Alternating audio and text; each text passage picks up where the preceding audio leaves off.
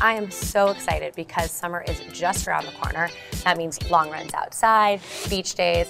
It also means wearing sunscreen. I'm Danielle McNally, the health and fitness editor here at Cosmopolitan magazine. I get these products across my desk all the time, and I've picked out 3 you're definitely not going to complain about. So the first up is Supergoop. This is my personal favorite. I wear it all the time. It's awesome for girls with sensitive skin, which I have because it's got omega-3 fatty acids in it. Those calm down redness.